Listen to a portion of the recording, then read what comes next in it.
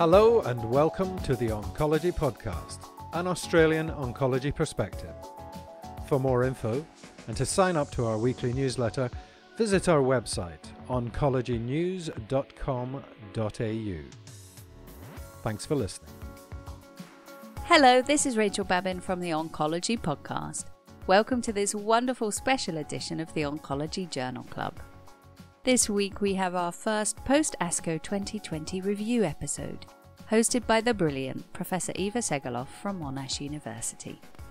Eva is a medical oncologist and Director of Medical Oncology at Monash Health in Melbourne, Australia. As usual, she is joined by Dr Craig Underhill from Albury-Wodonga, who interviews one of the plenary presenters from ASCO 2020, lung cancer expert Professor Natasha Leighl from the Princess Margaret Cancer Centre in Toronto. Eva also gives us an in-depth expert analysis of KEYNOTE 355 and tells us why you need to watch out for monoclonal payloads. Also this week, Eva and Professor Hans Prenen from Belgium present some of their winners and losers from ASCO 2020. With the usual knockabout banter between our awesome presenters, you are in for a great episode of the Oncology Journal Club. As ever, the links to all of the papers discussed today are available in the notes. This is Rachel Babin, and this is the Oncology Podcast. Hello and welcome to our special post-ASCO Oncology Journal Club podcast. And for those of you whose eyes are completely zoomed out, all you need to do is listen to this episode and you'll hear all the latest and greatest up from ASCO. So it's a pleasure to welcome back the wonderful Hans Prenen. Hi Eva, as usual I'm very pleased to be here today again. And the wonderful Craig Underhill. Hello Craig. Hi Eva, how you doing? Good. And look, I really enjoyed watching ASCO with you on our Zoom party, although at times the wine description was more interesting than the trials. Yeah, that's right. I mean, like a lot of people, we got together with a group of friends and watched it at the same time, which was fun. But we were dogged a little bit by some of the technical issues from the ASCO website. So I think, we haven't quite got to the reality that we can replace being there with watching it on virtual ASCO. But I guess watching those presentations was better than not watching it at all. Yes, and the 2 times button was particularly helpful.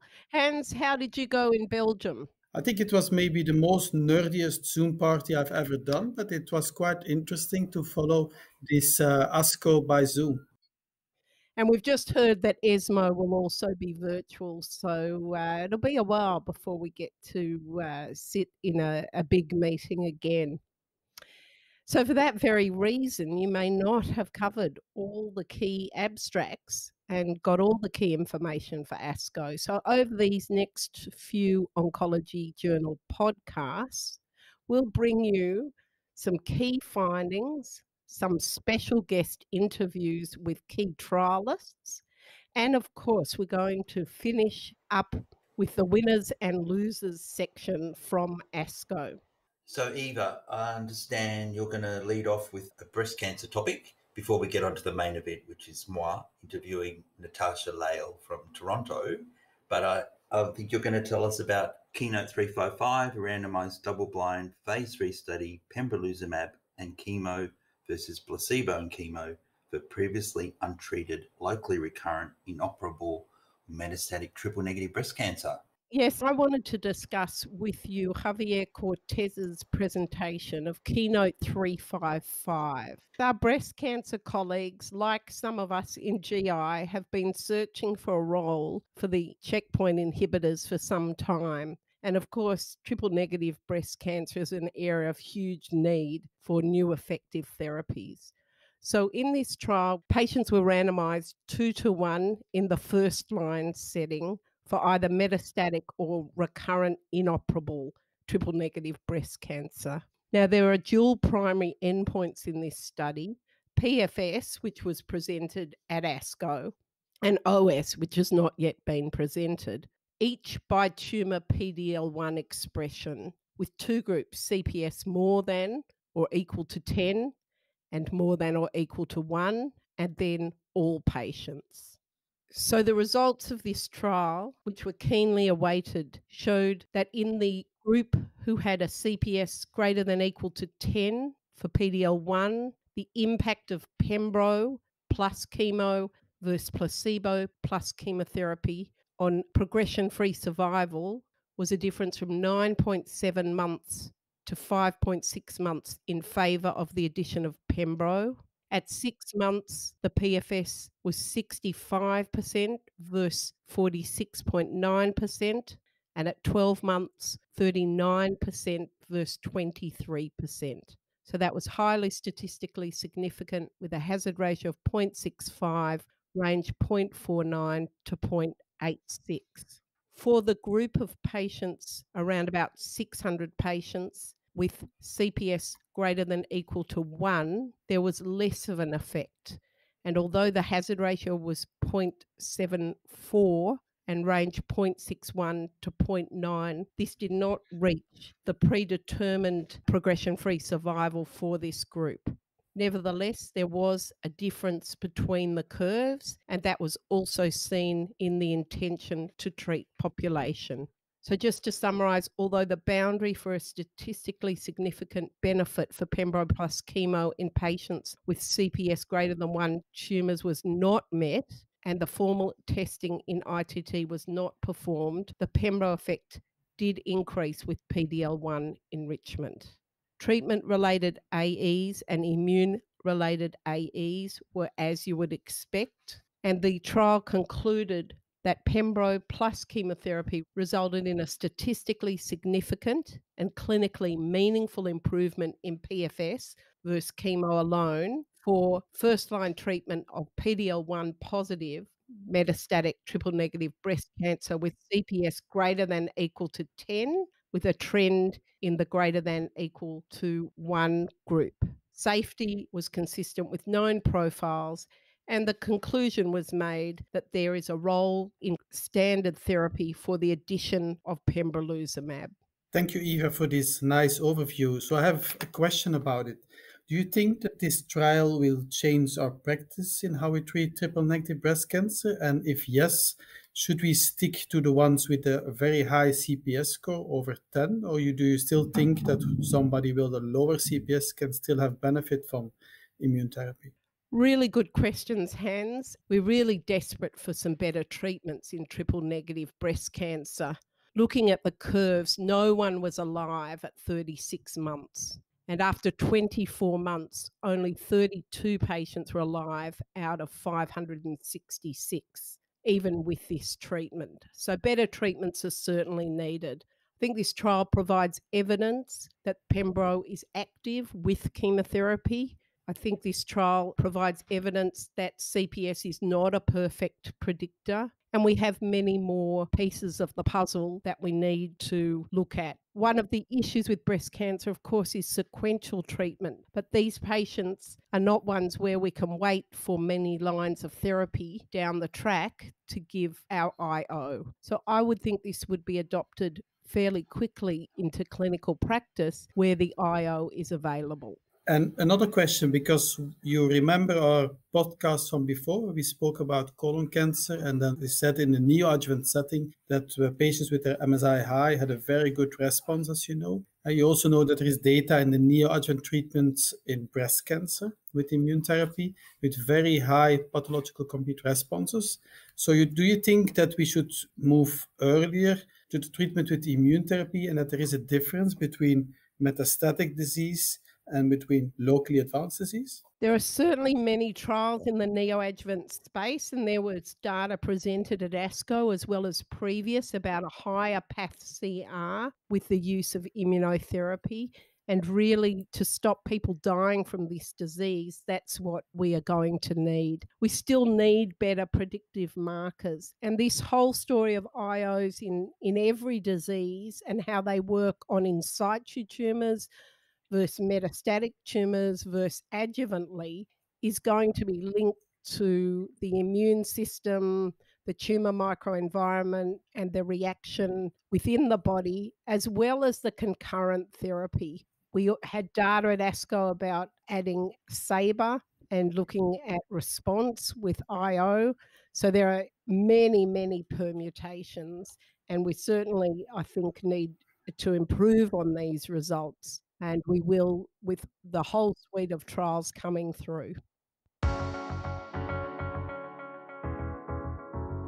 So it's a great pleasure to welcome Natasha Leighl from the Princess Margaret Cancer Centre in Toronto, and we're going to talk about some exciting abstracts from the lung sessions at the virtual ASCO meeting. So welcome, Natasha. Thank you so much for joining us. Thanks so much, Craig. It's a pleasure to be here. So it was quite an exciting year for lung cancer at ASCO. So we're going to cover a little bit in the IO space, non-small cell lung cancer. We'll talk briefly about some small cell abstracts and then touch on targeted therapy as well. So first up, we'll talk about advanced metastatic non-small cell lung cancer and the 3 oral papers which are trying to define the role of IO in this tumour. So firstly, Natasha, I guess we should talk about, before we get to your stunning paper, we'll talk about Checkmate 227 study.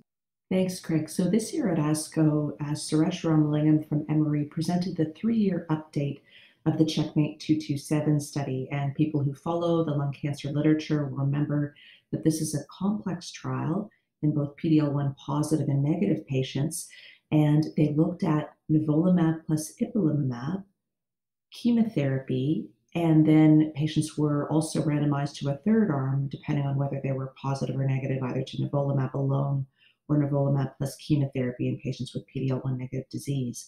And what he showed us was that the findings that we saw earlier, where nivolumab and ipilimumab was superior to chemotherapy, this was really maintained at the 3-year follow-up. So the 3-year survival in patients that were PD-L1 positive with nivolumab and ipilimumab was 33%, 22% with chemotherapy, and nivo alone was in between. And in PD-L1 negative patients, very similar numbers, a 3-year survival of 34%, again, about 22% with chemo alone. And nivo plus chemo, I think a little surprisingly, didn't do quite as well and was much closer to the chemotherapy arm. Patients did have more toxicity with nivolumab and ipilimumab, but it did seem manageable. And so, I think this really adds yet another regimen to our armamentarium. We have immunotherapy alone with pembrolizumab in PD-L1 strongly positive patients. We have immunotherapy plus chemotherapy across a range of subtypes in PD-L1 expression groups. And now we have nivolumab and ipilimumab. So I think this really supported that. So at the end, I'm going to try and push you on what the paradigm should be now, or what the choices are in the different subgroups. So after we discuss the papers, we'll come back and talk a little bit about that. They also trumpeted that people in the responders, there was quite a marked difference between the patients who received IO versus chemotherapy alone. But I'm not really sure how valid that analysis is in the real world. So one of the things that they did in this presentation was they presented a landmark analysis where they asked the question, if you had a response, whether you were PD-L1 positive or PD-L1 negative, was it the same quality of response? And these are subject to bias. They're highly selected for you and I in clinic. They're kind of irrelevant. We just want to know how our patient's going to do for all comers rather than those that we know will respond or not respond. So it's a little artificial, but I think what they showed was that whether you had PD-L1 negative or positive disease, if you had a response from nivolumab and ipilimumab, you were going to do very, very well either way, and better than you would do on chemotherapy. So that's what that showed. I think we already know that. So I'm not sure that landmark analysis added a lot. Yep. Thank you very much, Natasha. Then we're going to move on to the Checkmate 9LA study, which was presented, I think, for the first time. Slightly different chemotherapy.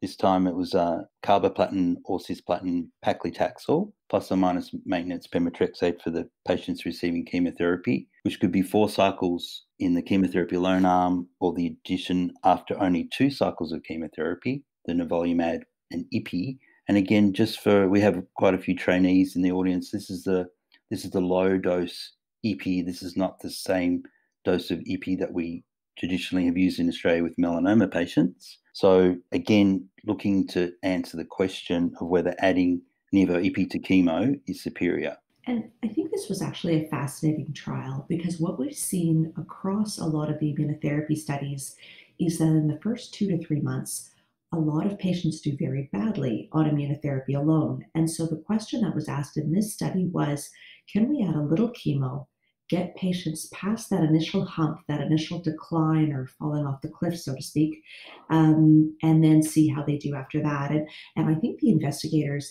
achieved a couple of things. First of all, they showed better survival, significantly improved survival, when patients received nivolumab and ipilimumab on an ongoing basis with that initial 2 cycles of chemotherapy versus chemotherapy alone. The updated analysis showed a hazard ratio of 0.66, a median survival of 15.6 months with immunotherapy, plus a little chemotherapy versus 10.9 months with chemotherapy alone, and a 1-year survival of 63% compared to 47%. And they achieved their objective. You actually see a very early separation of the curve. So this worked. I also think this is a confirmatory study for CheckMate 227 because you do see that nivolumab and ipilimumab does outperform chemotherapy. So even though there's a little chemo up front to allow that separation of the curve, I think this study is more evidence that this is a regimen with some legs, so to speak, in the advanced non-small cell lung cancer space. It is interesting that when we looked at patients less likely to benefit, it was older patients and also patients that were never smokers. So I think this is still a group where immunotherapy by itself or immunotherapy as the mainstay remains a real question that we need to sort out. Yeah. The other interesting thing for me was that the results seem to hold up regardless of the PD-L1 status of the patient, whereas in the past we've tried to stratify according to that. I agree. And I think this is very interesting, this concept that with the combination of checkpoint inhibitors, PD-L1 expression by itself is no longer as important. And this is the second trial now where we've seen this, that this combination works across PD-L1 subgroups, similar to immunotherapy plus chemotherapy. Great. So 2 studies looking at the addition of IO to chemo, and now slight change of gear, the study that you presented, BR34. So really looking at the question of, do we need chemotherapy at all? Can we just give IO, or does adding chemo add benefit? So Natasha, do you want to tell us a little bit about this study? So this study was very interesting, and we were delighted from the Canadian Cancer Trials Group to participate with the Australasian Lung Cancer Trials Group on this. And Craig, you were a lead accruer and star investigator. Thank you so much for all of the Australian contribution. What was interesting about this trial is that there's no standard arm. This is really a trial that's still ahead of its time. We had envisioned when we designed it that combination immunotherapy would be a standard today in 2020, and I think we're almost there. And so we added chemotherapy to durvalumab and tremelimumab. Everyone got durvalumab and tremelimumab, and this was first-line treatment. And what we found was that overall survival actually was not improved. The hazard ratio was 0.88, 16.6 months with the combination, 14.1 with immunotherapy alone. Progression-free survival was better, but you would expect this when you're giving all of the different treatments up front versus a sequential approach. And response rate was also doubled when you added chemotherapy to durvalumab and tremelimumab. Just like we saw in the earlier CheckMate studies, PD-L1 expression did not modulate outcomes. So it didn't matter whether patients had PD-L1 high expression or low expression by any cutoff. There was no difference in survival when we added chemotherapy to durvalumab and tremelimumab, and really no difference in the progression-free survival benefit that we saw consistently across groups.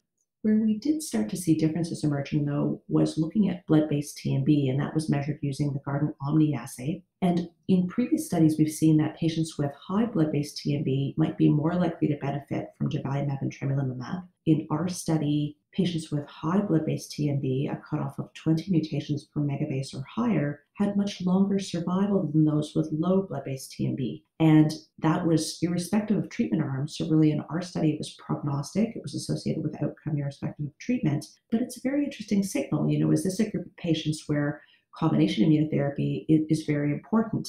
And then, of course, the question remains, do we need chemotherapy at all in this group? In those with the low TMB arm, it was clear that progression-free survival was better when you added chemotherapy up front. And again, that was irrespective of PD-L1 expression being high or low. So overall in our study, we found that adding chemotherapy to combination checkpoint inhibition did not improve survival. As expected, it did improve progression-free survival and response rate. And the groups that in particular seemed to derive the most benefit were those that you would expect, those with lower blood-based TMB, those where you might think that immunotherapy by itself might be less active. And again, PD-L1 was not predictive of benefit in this combination immunotherapy study, just like in the checkmate studies. So do you think, is this an early look, or with further follow-up, we might see a difference in overall survival? I guess that's a question you've probably been asked a few times now. So technically, this is the final analysis. Having said that, a lot of our patients are still on treatment. So 18% in the immunotherapy combination arm and 25% in the immunotherapy plus chemotherapy arm.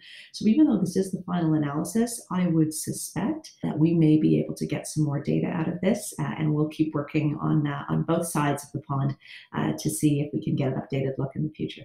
And I saw one of the questions posed by the discussant was, is tremelimumab, durvalumab different to ipi/nivo? Do you think that has legs, or? So I think it's a real challenge, and I think it's not so much the question of durvalumab as a question of tremelimumab. And it's been difficult. We don't have any direct comparative studies of CTLA-4 inhibitors. We know from the MYSTIC trial that durvalumab and tremelimumab was not superior to chemotherapy, whereas in the Checkmate 227 trial and now 9LA, nivolumab and ipilimumab has shown superiority to chemotherapy. So we don't have that same wealth of positive data, but there are other studies still coming. And so I think at this point, I would wait on making direct comparative conclusions. I think there's still more data to come. So where are we now then, do you think, with advanced non-small cell lung cancer, Natasha? In the past, up until now, I guess the paradigm is about patients with high PD-L1 having a choice between giving them single agent checkpoint inhibitor up front or a combination with chemotherapy. And for the low, really using the combination of chemotherapy and checkpoint inhibitor. And if there's no contraindication in Australia, we're able to give bevacizumab as well. Do you think that stratification based on PD-L1 is still valid now? Or do you think the paradigm has shifted on the basis of those presentations at ASCO? So I think that there are two ways to approach this. And one of the great things about lung cancer today is it's never been more confusing, which is really a great thing for our patients. I think that single agent immunotherapy or PD-1 inhibition, for example, with pembrolizumab and emerging data with atezolizumab, is a clear option for patients with strong expression of PD-L1, 50% TPS by the QTC3 assay and so forth. So that's a clear option. Yep. Does a combination like nivolumab and ipilimumab outperform that? We don't know. The only data that we have is with nivolumab and ipilimumab versus nivolumab alone in patients with squamous lung cancer, a second-line therapy, where there was no difference. So two drugs were not better than one. So I think we don't know in that group that's very likely to benefit from a single agent. Definitely for all those with lower PD-L1 expression, and you might argue with lower TMB, a combination of chemotherapy and immunotherapy is important and remains a standard. The question now, though, is who should get nivolumab and ipilimumab? Who should have combination immunotherapy? And I think the answer is still unclear. We still don't have a comparator to the new standard, nivolumab and ipilimumab versus pembrolizumab in those with high expression, and nivo-ipi versus immunotherapy plus chemo in those with lower PD-L1 expression. One could say it doesn't matter, just treat all your patients the same way, whether it's with chemo-IO across all the groups or nivo-ipi across all the groups. But I think that does really lose the potential for us to figure out the precision, a better precision approach. PD-L1 is clearly not enough.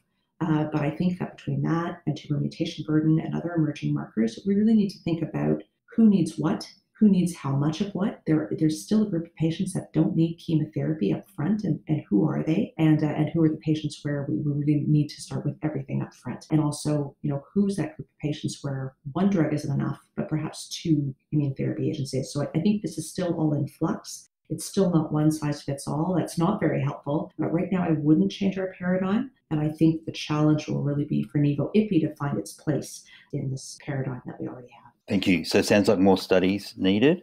And just while we're in the IO space, I'll mention one phase 2 study, which was the addition of durvalumab to standard chemotherapy in patients with malignant pleural mesothelioma. The reason for mentioning this is the Australian audience will be interested because we have amongst the highest rates, if not the highest rates of mesothelioma in the world. So this was some provocative data with high response rates in that combination. I think it's very exciting, and both the Australian group and our group are participating in a study looking at pembrolizumab and chemotherapy, and we're looking forward to some durable outcomes in the near future. And so I think, it's so important in tumor types like this and tumor types like small cell lung cancer, how much further can we go with the addition of immunotherapy?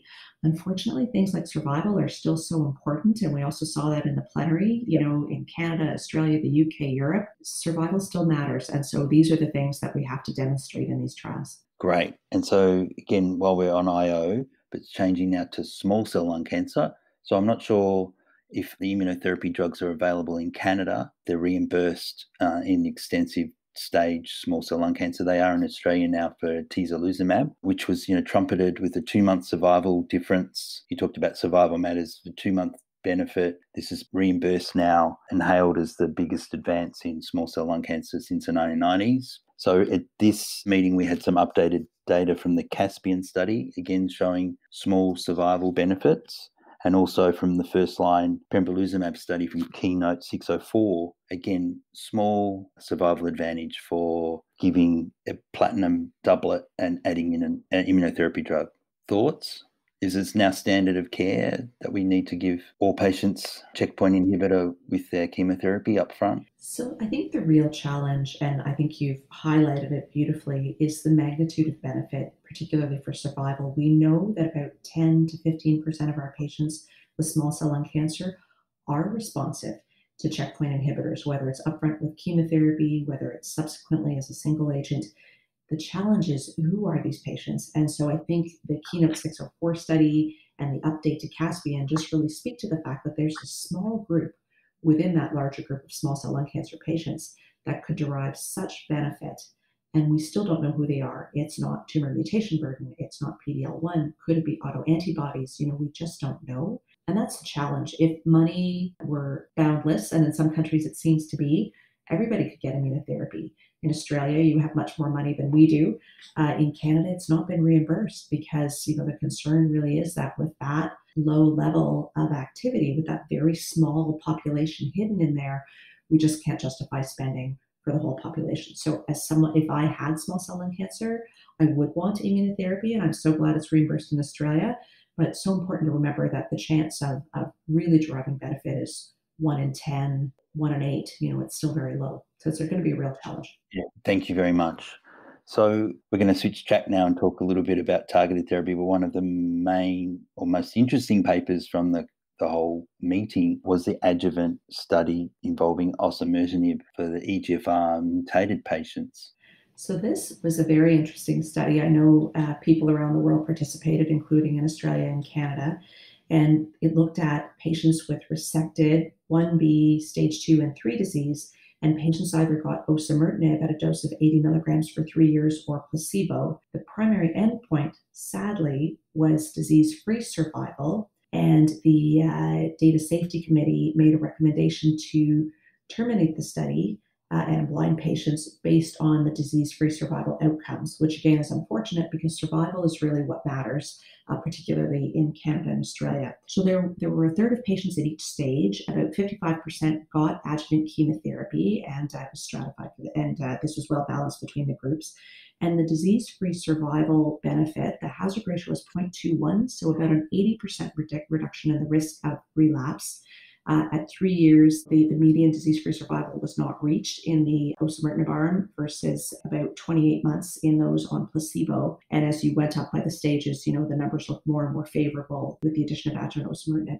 There was an early look at survival. At 2 years, 93% of patients were alive in the placebo arm and 100% in the osimertinib arm. So that's 7%. It's not statistically significant. It's very exciting. But that for us is where the money is. And, I thought Dave Spiegel gave a really great discussion where he talked about, are we curing this or are we delaying relapse?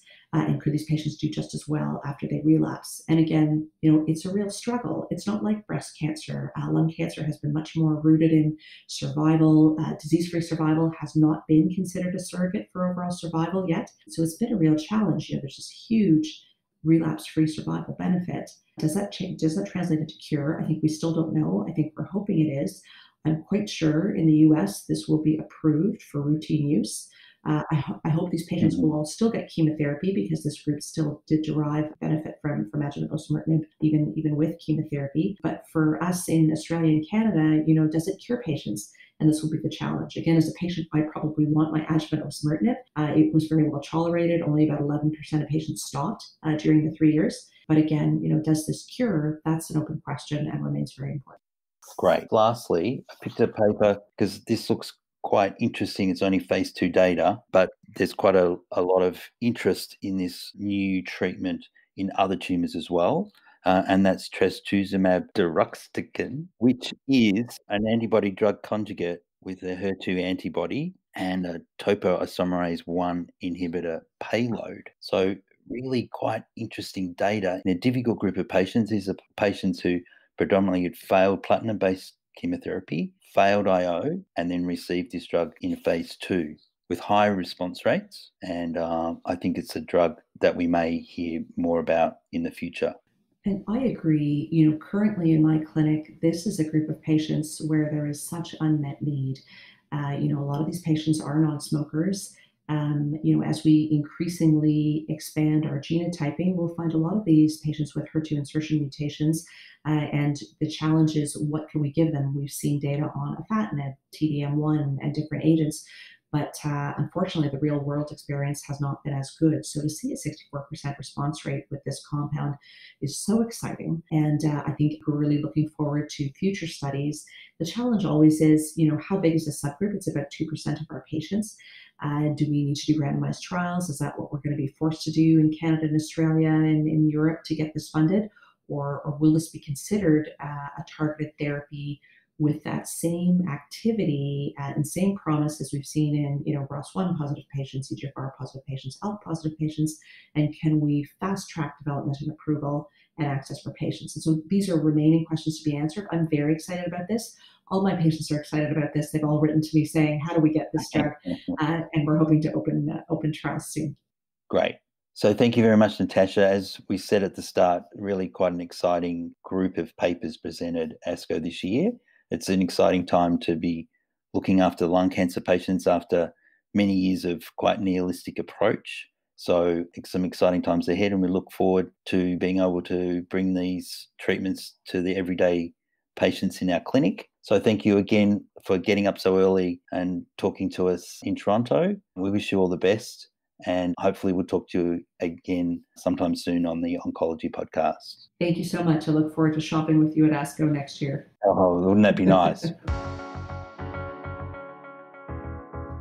So now we're going to turn to a new section in our podcast, and this is called Winners and Losers. And of course, I'm doing the winners and Hans is doing the losers. Now, we allocated the topic based on the number of listens to the previous podcast. And in Belgium, we've only had 7 listeners, despite Hans telling us that he was some sort of movie star with a huge following on Twitter. So for that, he gets the losers section of ASCO. And I can't wait for Craig to get involved tomorrow, where he presents the quirky abstracts from ASCO. And I don't need to tell you why he's been allocated that section. Come on, Hans, what's going on? 7 downloads from Belgium. Do you have any friends?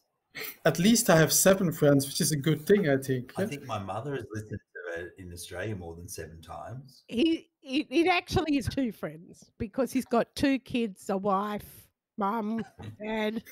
So come on, Belgium. Go Belgium. Okay, we'll do our best to have a 100% increase by next week. So we go to 14. A statistically significant increase, please. It's a huge increase. Fantastic. So the winner was molecular target. 17% of patients out of a cohort of 12,000 had a germline mutation with a therapeutic target. And in rare tumours, it was 56%. That's a winner. RET fusions were winners in thyroid, non-small cell lung cancer, not only with selpercatinib around, but a new drug, pralsetinib. The big winner was the new HER2-targeted trastuzumab deruxtecan, which is a trastuzumab with a payload with a topo-1 inhibitor. And that was a winner not only in breast cancer, which has been published in February this year, but in gastric and esophageal cancer and in colorectal cancer. So watch out for monoclonals with payloads. And the small molecules did really well as well. Tucatinib in HER2-positive brain metastases may well become standard of care. Cholangiocarcinoma, FGFR2 mutations, and a multitude of other mutations, a molecularly targetable disease. TKIs in EGFR mutation lung cancer, in case you slept through Craig's interview with Natasha. And MET, with an exon 14 skipping mutation now targetable in non-small cell lung cancer with tepotinib. Lots of new names. The PIK3 kinase mutation target, alpelisib, used in combination with fulvestrant in breast cancer, hormone positive, progressing on CDK4/6 inhibitors. Another winner. So I think the winners, the era of molecular targeting treatment, lots of new names to learn, difficult to pronounce, more and more specialised therapies. And now for the losers, Hans Prenen. So thank you, Eva, to give me this section about the losers. Actually, you call them losers? Snappy hands. Okay, let me go to Google Translate what you mean by snappy then. Okay. So the losers in breast cancer, I selected 3 studies, one in the metastatic setting, stage 4 breast cancer patients, whether they should get surgery or not. And actually, the study did not show a difference in survival, so they should not get surgery when they are diagnosed with metastatic disease upfront. Another study in the adjuvant setting, HER2-positive disease, there was a question whether TDM1 should be given together with pertuzumab versus trastuzumab taxanes, and actually adjuvant trastuzumab plus chemo remains the standard of care in high-risk HER2-positive disease. Then also there was a very large studies of 2,000 patients in HER2-positive ductal carcinoma in situ. The question whether they should get also trastuzumab together with radiotherapy, and was also a negative study, so there is no place for trastuzumab in that setting. 2,000 patients. That's going to go into the craziest abstracts tomorrow. Such a low event rate, that's why. Indeed, you're right, Eva. Craig didn't understand the abstract as usual. So let's focus now a little bit on GI. I selected 2 loser papers. One is the celecoxib, and this is something which Eva likes a lot because she's into the adjuvant studies in colon cancer, but she's selecting aspirin, I guess. So the study asked whether celecoxib, in addition to standard adjuvant therapy with FOLFOX in stage 3, could lead to DFS. There was no difference in Enroll DFS. your patients in ASCO. We're still open, and aspirin different, so don't get turned off. Yes, indeed. 100% right, Eva. So finally in GI, which was a negative study, and I didn't really expect it, but it was in esophageal adenocarcinoma, HER2 positive, treated with the CROSS protocol, so chemoradiotherapy, where they added trastuzumab, but there was no benefit of adding trastuzumab to chemoradiotherapy in this disease. So this was my loser section for today. Thank you Eva. very much. Now, when Craig said to hurry up, it reminded me that many of the ASCO presentations were actually better on 1.5 speed or 2 times, but there were some people who were so fast on 1 times that you had to slow it down. That's right. That was a little trick for new players, wasn't it, Eva? You could speed up the presentations, which is what you often think when you're watching it live at Chicago, that you could sometimes speed it up. Absolutely. So that's one advantage over virtual.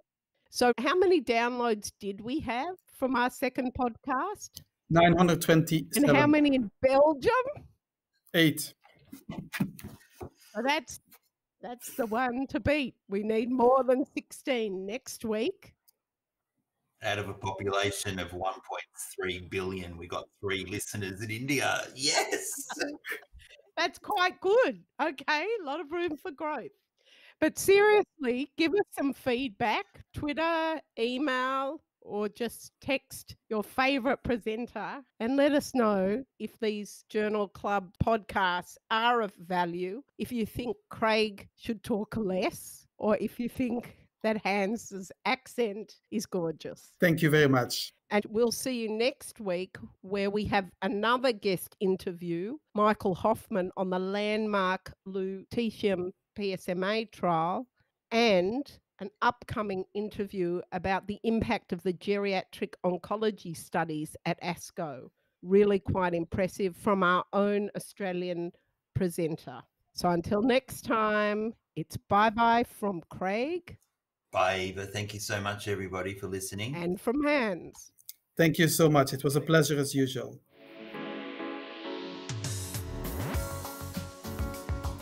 You've been listening to the Oncology Podcast. If you enjoyed today's edition and would like to subscribe, head over to our website, oncologynews.com.au, and sign up to our newsletter.